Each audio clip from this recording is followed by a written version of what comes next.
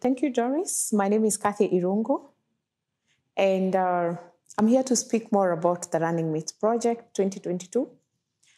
And it's actually a very interesting time in our country where we need to amplify the voice of women leaders generally.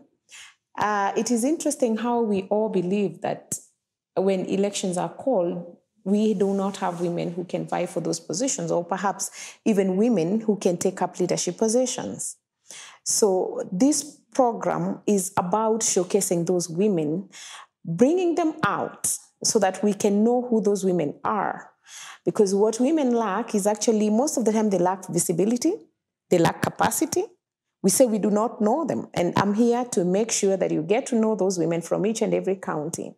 Women leaders who have done a lot for their country, women leaders who have done a lot for their communities, women at the grassroots, leaders who have been participating in our politics, who have been participating in community work and politics generally.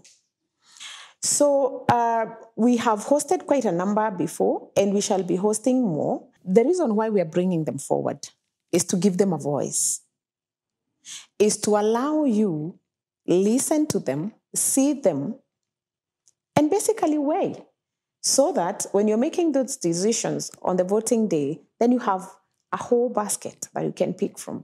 And especially for those running for governors, we want to give you an opportunity to see the women in your county that are fit to become running mates.